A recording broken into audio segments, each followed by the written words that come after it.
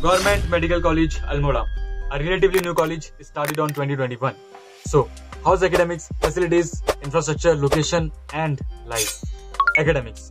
New medical college does not mean new faculties, so experienced and well-competent faculties are present for every department. And studies are not compensated. If anything, professors are even more strict about teaching because it's a new medical college, so they have to lay a strong foundation. Facilities. Well, you should know that a new medical college is only permitted to admit students for MBBS only after an on-campus survey done by the NMC. So LTs and labs are complete and well equipped. And as a student, I can tell you, physiology practicals, be it metallurgy or clinical, anatomy practicals, be it dissection or histology, we have been doing them properly. Infrastructure. Well, obviously it's a new medical college and very beautifully made, and I personally love it. New infrastructure blended with the climate that Almora has, too damn good.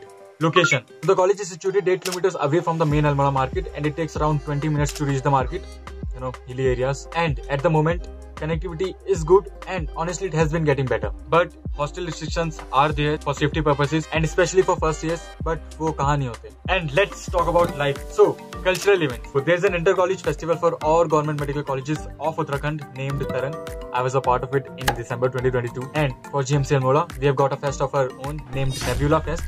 Just got over with it on 14th of May. It lasted for 1 week, had a varieties of activities and a lot of fun, honestly. And other than that, कुछ occasions to celebrate तो मिलते ही रहते हैं. You can check them out on my channel. थोड़ा सा promotion तो बनता है. Well, that's about it. Thank you so much and all the very best.